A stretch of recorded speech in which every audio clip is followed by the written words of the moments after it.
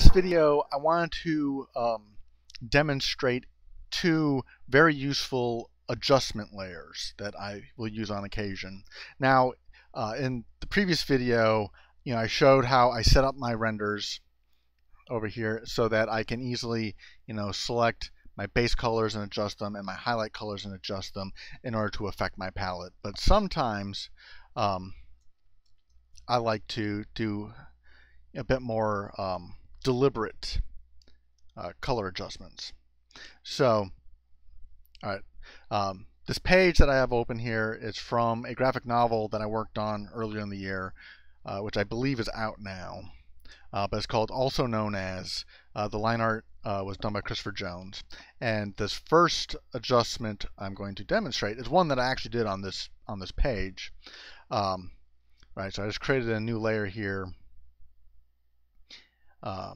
And actually, while I have it selected, I'm going to hit Command G to put in a group. I'm going to name this group Adjustments. Because I like to keep all my layers organized, so if I have to come back to it, I know where I put everything. But anyway, so on this page, when I was trying to come up with the color scheme for this office, I was going to have here like some warmer, like wood type colors, and then for the walls I decided I was going to make it kind of a dull green. However, once I finished the renders, which you see here, I felt that green, I don't know, was a little bit ugly and I wanted it to be more neutral than it was. So what I did, going over here, created a layer. I'm going to name this one Color, and I am going to put this on to color mode, which here's your blending modes here. Right now it's on normal. That's the default. I'm going to scroll all the way down and hit color. So now it's on color mode. You can also do the keyboard shortcut, which is Shift Alt C, and that would also convert that to color. So now I have this one set to color. Now, actually, before I actually do on this page, I'm going to demonstrate exactly what this blending mode does, because blending modes can get kind of complicated exactly what they're doing. So I'm going to try to explain this as simply as possible. So I'm going to open up a new document just to demonstrate. All right, so in this one, I'm going to create a new layer here. In this layer, I'm going to hit Shift Alt C and convert that to color mode. All right, so now I'm going to take a blue, and I'm going to fill this layer in with blue. Now you notice on visually nothing happened. You can see in the thumbnail, layer of thumbnails over here, the blue filled, but it didn't affect anything underneath. Because basically, when it's on color mode, all it does is it will affect the hue and saturation of anything that below it, but it doesn't really affect the luminosity of it. So I'm going to hide that layer, go back to the background, and I'm going to pick, let's pick this brown. I'm going to do a gradient across.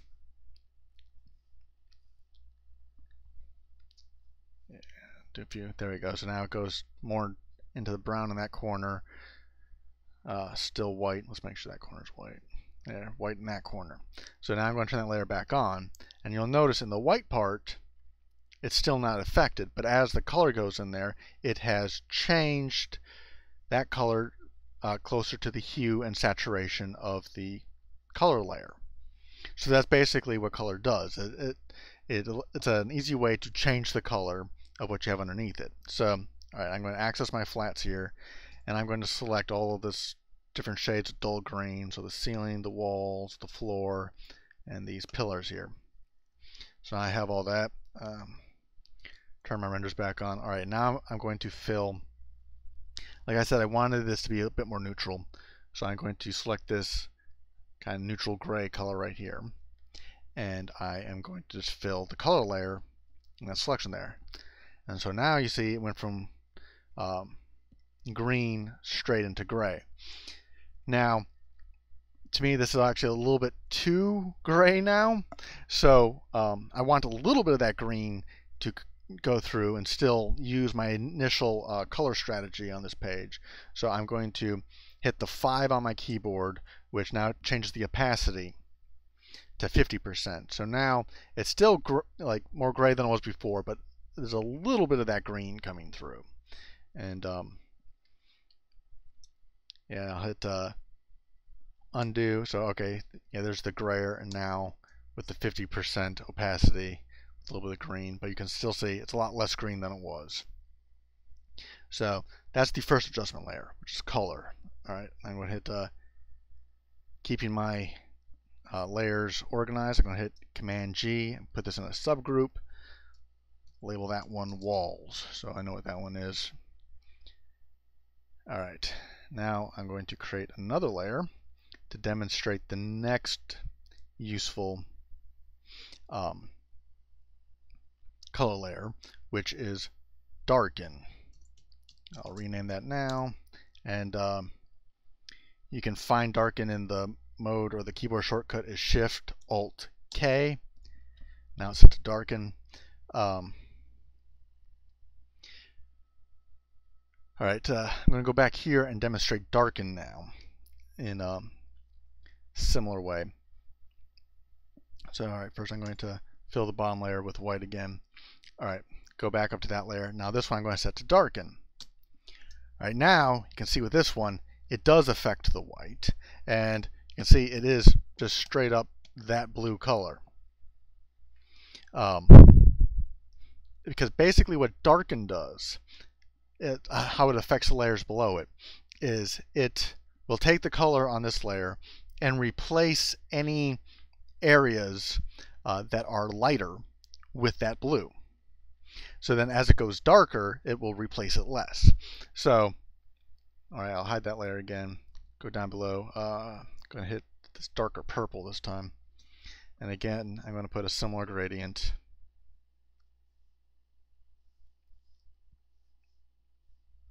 All right. So there we go. Now, when I turn this on, all right, you can see how it affects everything below it.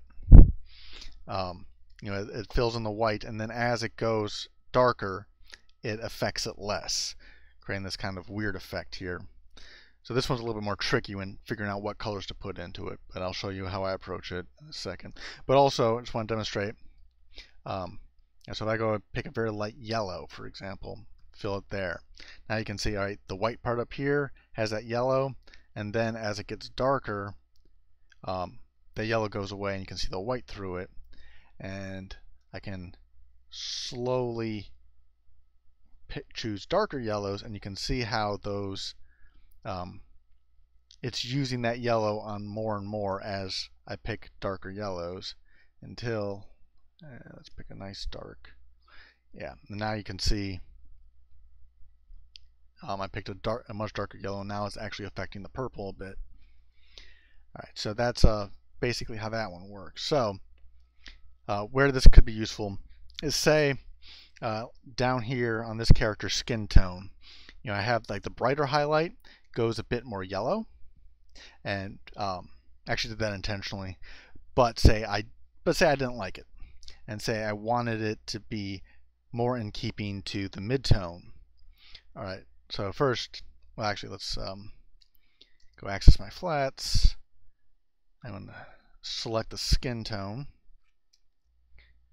All right, now I'm going to select the mid-tone right here on the cheek, and I will let's hide the selection.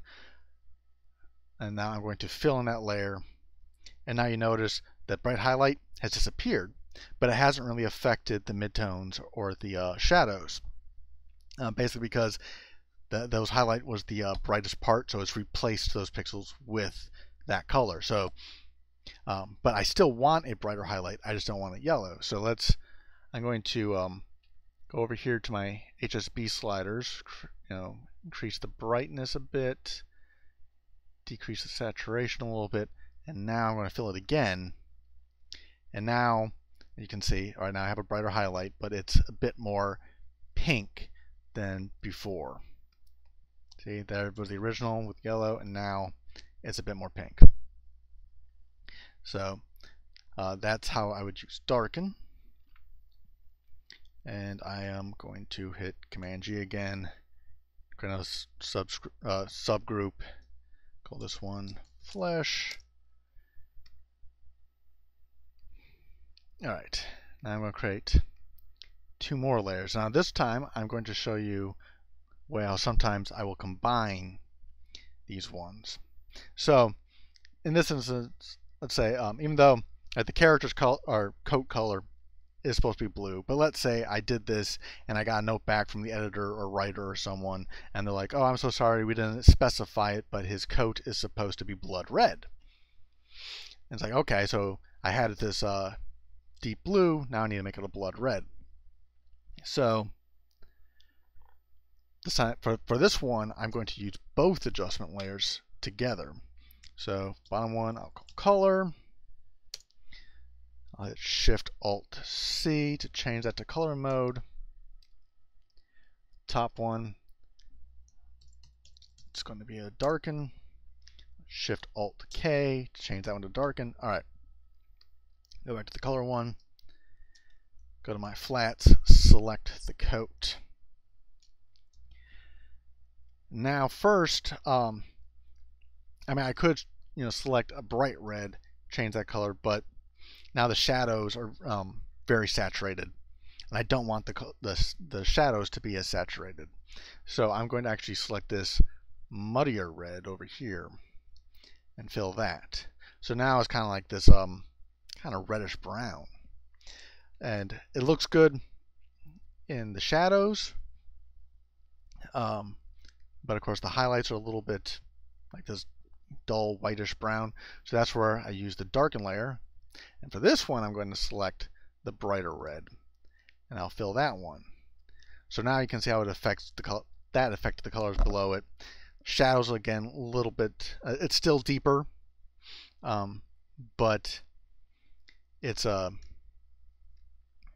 bit more saturated. And then the highlights go straight to red, which is nice. Now, in a situation like this, even though it doesn't look too terrible, but say I decide like, well, that red's a little bit too saturated now. It looks a little alien in the environment, so I might want to try to unify it into just my color schemes. So I'm going to create another color layer on top of that.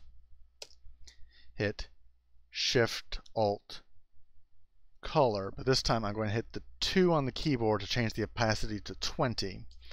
I'm going to select the wall color, and then I'll fill that in that way. And you can see, it dulled up the red a little bit. It's still a blood red, but now it's got a little bit more of this neutral environment color in there, so it's not going to be as saturated and striking. It'll be a little bit more unified with the rest of the color scheme. And continue now. Group that, call that one coat. And yeah, so that's a quick demonstration on 2 very useful adjustment layers. And so I hope that's something you'd be able to apply to your own coloring when you need to change the colors around a little bit. Alright, thanks, and I'll see you next time. I hope you found that video useful. Please check out some of our previous videos for more tips and tricks. Also, head over to our website where you'll be able to find our online video courses, blog posts, link to social media, and a lot more. And of course, be sure to subscribe to our channel so you don't miss any of our future videos.